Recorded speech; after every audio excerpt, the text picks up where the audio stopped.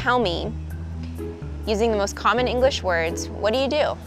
I study fish health and environmental aspects of fish products on the American economy, or for the American economy.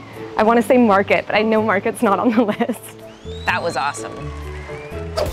My name is Eva May. I'm a senior fisheries scientist with the Monterey Bay Aquarium Seafood Watch program.